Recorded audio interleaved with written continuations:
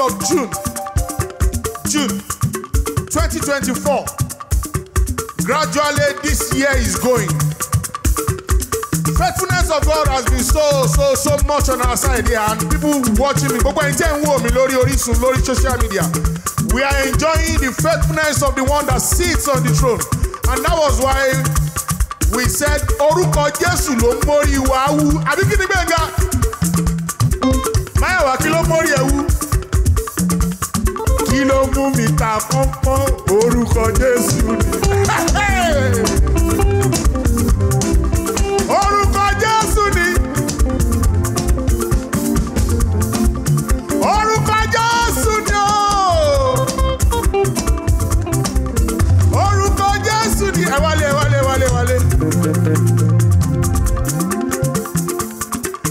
Ayérayé nínú ọ̀run. Ẹ̀mí mímọ́. Ẹ̀mí inú àwọn wòlíì. Ọlọ́run ìpè. Apostle Joseph Ayọ̀ Babalọ́lá. Ọlọ́run ìpè Ọláwọlé Ọládìyàn. Ọlọ́run ìpè Adémọ́lá Òní. Ọlọ́run bàbá Ọ̀rẹ́kọ̀yà. Ọlọ́run bàbá Mẹ́dáyéṣe. Ọlọ́run bàbá ọba Níyẹlé. Ọlọ́run tó ń jẹ́ èmi ni má ṣe bẹ̀rù. Ọlọ́run bàbá mi bàbá Ọbádáre. Ọlọ́run kò ṣeun sí ni ọ́. Ọlọ́run tí oṣù ayé àjẹ́ ayé ò lè dín lọ́wọ́. Ọlọ́run tí ogun ìdílé ò lè dín lọ́wọ́. Ọlọ́run tí ogun ẹ̀jẹ̀ ò lè dín lọ́wọ́. Ìwọ là ń pè. Atófaratì, atótilétọ̀, ògbéni níjà, kẹ́rù òǹbo níjà, ọba apani, ọba mọ́ni, ọba dání, ọba ṣẹ́ni, ònìkan gbéra ẹ̀ níjà. Àtọ́ṣe bó ṣe wù ú. Gbòǹgbòdílé Jésè, ẹ̀yin Olúwa lógo. Jésù. Ẹ kúrò lẹ́ o ṣe àlù o ṣe àyẹ̀yẹ̀ òṣèlú ní white. The only business táwa ní ni pípẹ́ ká máa yin ọba àwọn ọba a ò ní ṣẹ́ méjì. Gbẹ̀ngà tá a bá ti yin Ọlọ́run à ní rònú mọ́. Suspend the brain in what about in Yoba. When we praise God, we suspend our brains. Everybody here, even including our technical crew, they suspend their brain because a minimum and back also. A minimum Ọlọ́run ó máa kú iṣẹ́.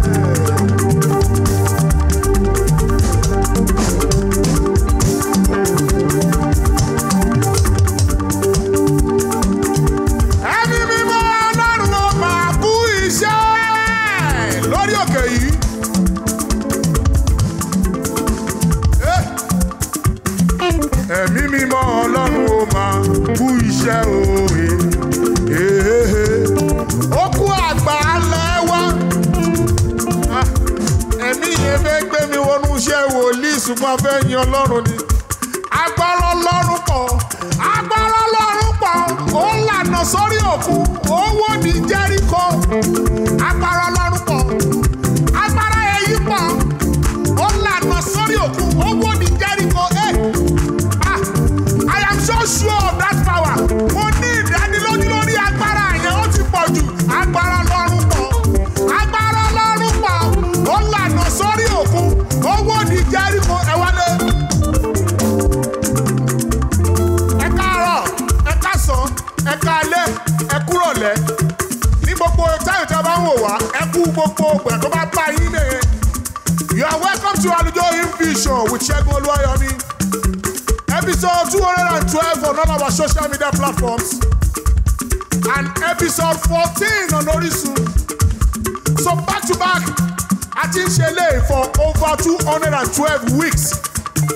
We started 2020 May 2020, exactly 4 years. Benny, Iron, exactly 4 years never better.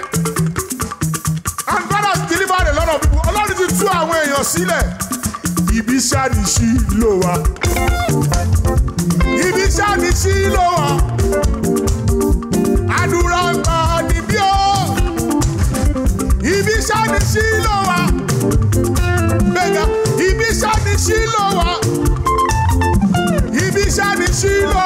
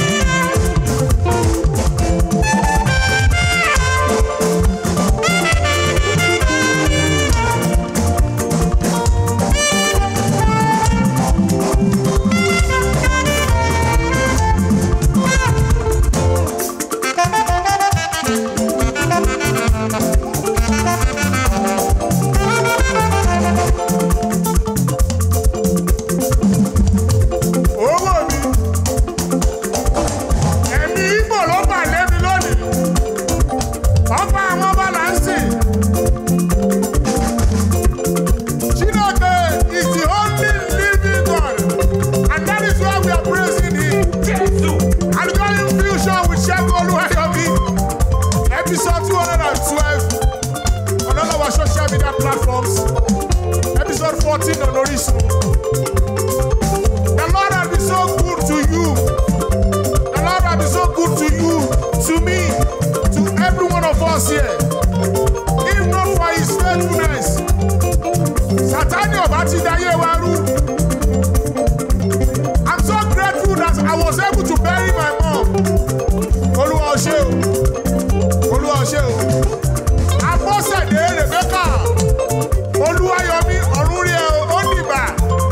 A ó pàdé láyà Jésù. A ó pàdé lẹ́sẹ̀ Jésù. Níbi tí a kò ní yára wa, a ó ríra wa, a ó yàmára wa. My loving mother Oniba. I buried my mother last week. Thank you, Ancient of Days. Oluwayomi.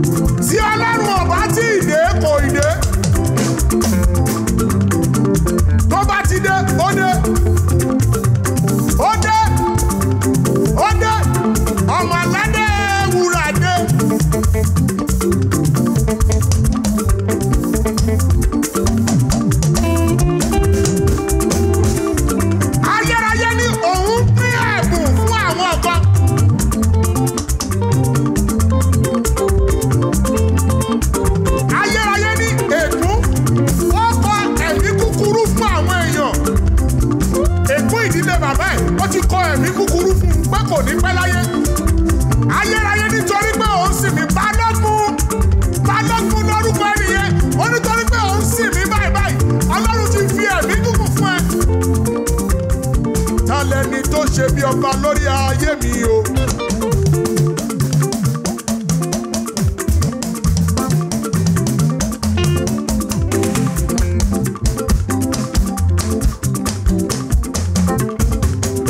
Tọ́lọ́run ò fi ìjọba tó pera rẹ̀ lọ́ba. Tó nílẹ̀yìn Ọlọ́run òun ló kù níbẹ̀. Ẹ̀mí mímọ́ ràn wọ́n lóye kan yé ṣe bí ọba. Sọ́rí torí pé òun yin ọba àwọn ọba, òun sin ọba àwọn ọba. Ẹni tó ń ṣe bí ọba lórí ayé ẹ̀mí mímọ́ ràn án lóye lórúkọ Jésù. Ayọ̀, èmi ogun ìdílé ṣe bí ọba lórí mi for long time.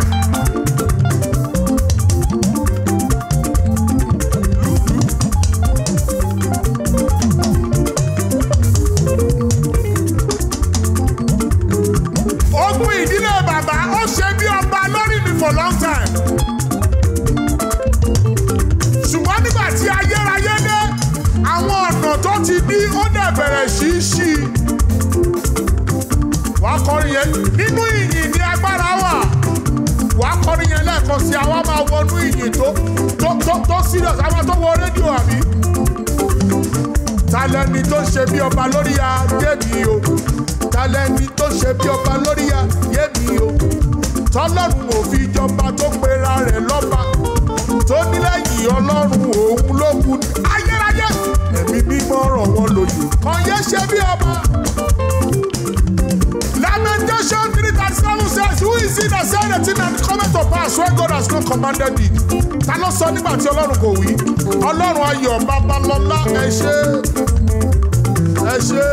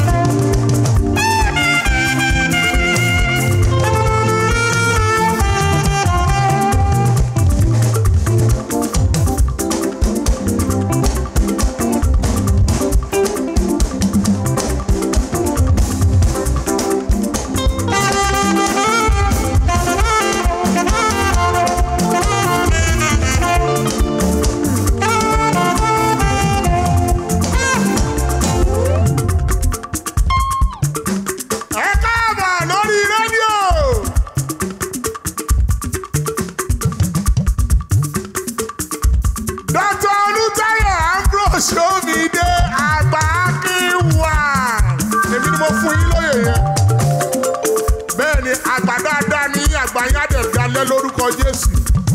A ò ní wá yín tì. Dr. Olutayo Ambrosomide aláàánú mi ni wọ́n. Ọ̀gá Fẹ́mi Adédìgbé aláàánú mi ni wọ́n. Ẹ̀yin méjèèjì ẹ ò ní dẹni ilẹ̀ lórúkọ Jésù ẹ ò ní wá yín tì. Ẹ káàbọ̀ lórí rédíò. Fún gbogbo ẹ̀yin tí ẹ ń gbọ́ mi lórí rédíò. A ti ń yin Ọlọ́run látàárọ̀ ká tó join rédíò.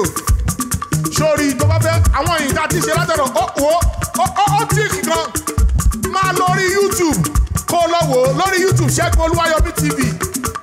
Lórí Instagram @Segun_Oluwayomi. Lórí Facebook Segun Oluwayomi àwa ń bẹ̀ báyìí. Lórí TikTok @Segun Oluwayomi àwa ń bẹ̀ báyìí. Ìyẹn ògbó high praise ni because Ọlọ́run ti dára sí wa jù. Da Olúwa dára sí wa o.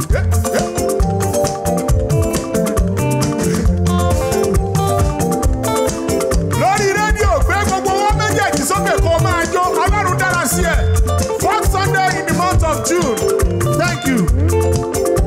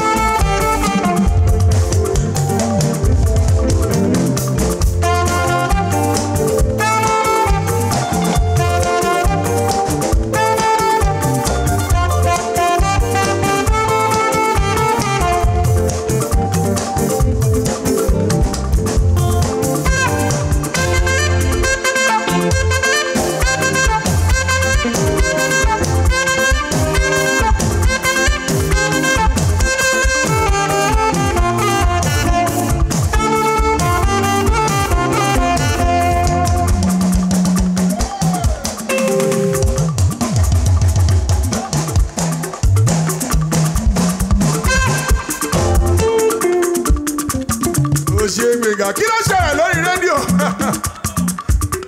Shalom láti orí rédíò. Èmi ò yin Olúwa fún ìfẹ́ rẹ̀.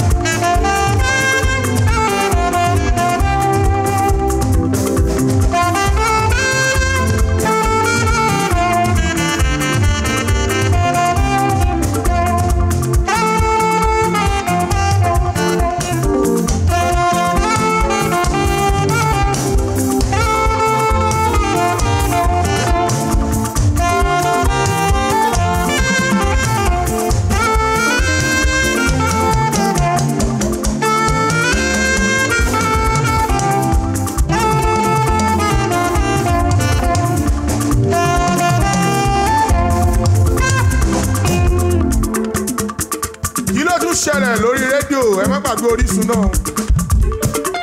Adédàpọ̀ Mary àpáta ayérayé nínú oṣù yìí ṣe bí ìṣáàdì mi àti ìṣáàdì Adédàpọ̀ Mary àti gbogbo àwọn tó ń gbọ́ wa lórí rédíò lórí Orísun.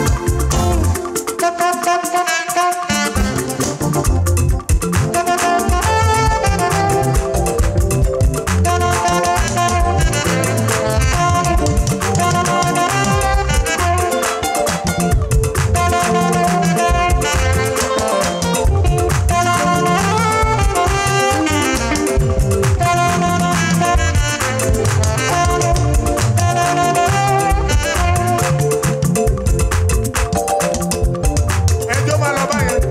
Alágbára lọ́lọ́run mi. Alágbára ní Jésù bí o. Ọba tó láyé àtẹ̀kùn rẹ̀ ní ìkáwọ́. Ó máa sọ ohun tí kò lè ṣe. Wọ́n ló dájọ́ fún ayé ẹ̀ lọ. Alágbára lọ́lọ́run mi. Alágbára ní Jésù bí o. Ọba tó láyé àtẹ̀kùn rẹ̀ ní ìkáwọ́. Ó máa sọ ohun tí kò lè ṣe. Ọlọ́run tó ga ju ogun ayé ẹ̀ lọ là ń sọ nípa rẹ̀. Ẹ wálé. Kí ló ṣẹlẹ̀ lórí rédíò? Bọ́lá láti command. Olùgbàlà gbóhùn mi nínú oṣù tuntun yìí. Ayérayé nínú ọ̀run. Ẹ̀mí mímọ́. Ẹ̀mí àwọn wòlíì. Bí ara ṣe ní àwọn èèyàn tó.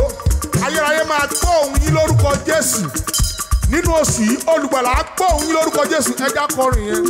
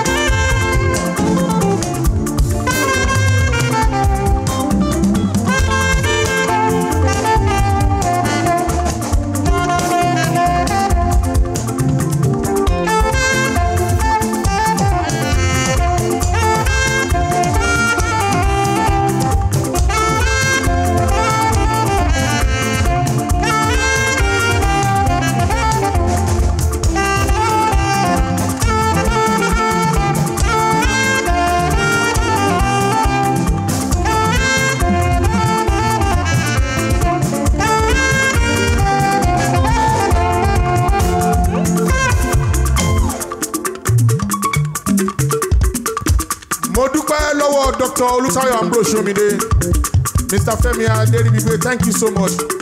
Gbogbo ẹ̀yin tẹ́ ń kí mi tẹ́ ń náwó sí mi fún bẹ́ẹ̀rì àmọ́mì mi ẹ ṣé o. Thank you. Ọmọ rere á gbẹ̀yìn wa lórúkọ Jésù. A ò ní bọ́jọ́ ọlọ́jọ́ lọ lórúkọ Jésù. A ò ní bọ́jọ́ ọlọ́jọ́ lọ lórúkọ Jésù. gbogbo ẹ̀yin tí ẹ ń gbọ́ mi lórí rédíò àti lórí Orísun, ẹ gbé ọwọ́ méjèèjì sókè, ẹ gbé ọwọ́ méjèèjì sókè. Kò ní Olúwa má jẹ́ n bọ́jọ́ ọlọ́jọ́ lọ. Ẹ̀yin tẹ́ wà ní stúdíò náà jẹ́ sọ, Olúwa má jẹ́ n bọ́jọ́ ọlọ́jọ́ lọ. Sórí afẹ́ akọ̀ Sátánì ti kọ́ pé àwọn kan máa bọ́jọ́ ọlọ́jọ́ lọ, ṣùgbọ́n tí wọ́n bá jẹ́ ẹni tó yin ọba àwọn ọba tó ń fún Ọlọ́run ní pleasure, kò lè gbà kí anything ṣẹlẹ̀ sí ẹ. Bẹ́ẹ̀ni, he created us to give him pleasure. Ó dá wa láti máa jẹ́ kí inú òun máa dùn ni. Ìdí nìyẹn tí Ọlọ́run fi pè Dáfídì ní ẹni bí ọkàn mi, torí pé ó mọ Ọlọ́run yìn. Dáfídì mọ Ọlọ́run yìn. Èmi ni Dáfídì ìwòyí. Sórí oríṣiríṣi ọfà ló ti wọlé, òṣùpọ̀ Ọlọ́run ò jẹ́ kó nípa. Tó o bá yin Ọlọ́run, tó o múnú Ọlọ́run dùn, wo okun ayé ò lè rí ẹgbẹ́ ṣe. Dàmúso fún bàbá ẹ jẹ́ mi fèrè mọ́.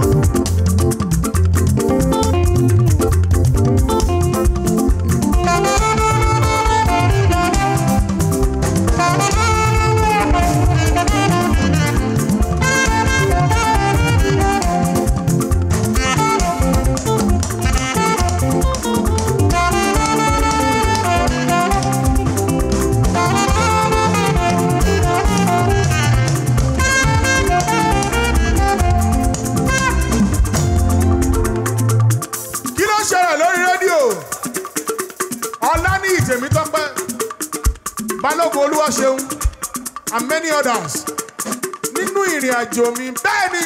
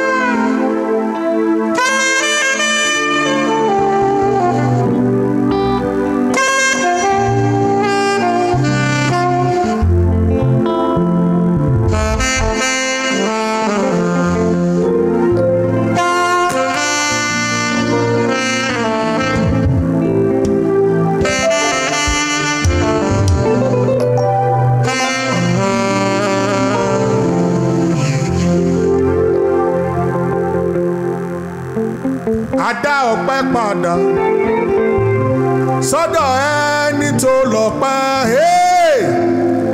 Àwa wá dá ọpẹ́ padà sọ́dọ̀ ẹni tó lọ́pẹ́. Àwa wá dá ọpẹ́ padà sọ́dọ̀ onílé ọlá tó lọ́pẹ́ o. Èmi àtàwọn ẹlẹgbẹ́ mi wá dá ọpẹ́ padà àtàwọn tó ń wò wá nílé sọ́dọ̀ ẹni tó lọ́pẹ́. Thank you for joining us today. AlujoHymn Vision with Segun Oluwayomi, episode 212 and episode 14 on Orisun. Ẹ ṣé o, Dr. Femi Aderibigbe, mo fún yín doctor lónìí. Ẹ ṣé, Dr. Femi Aderibigbe, ẹ ṣé, thank you so much for believing in me. The Lord will keep you, the Lord bless you, the Lord keep your entire household in the name of the Lord Jesus Christ. Ilé-iṣẹ́ Orisun òní, jóná lórúkọ Jésù. 10 entertainment will not be brought down in the name of the Lord Jesus Christ. And Ọlọ́run ò ní fi yín sílẹ̀. See you next week by God's grace. Olúwa èyí tí a ti ṣe lónìí bá a fàṣẹ sí àwọn tó ti tú sílẹ̀ lónìí, èṣù ò ní fà wọ́n wọnú ìdè lórúkọ Jésù. Thank you for joining us. See you next week by God's grace. Ẹ ṣé o. Ó dàbọ̀.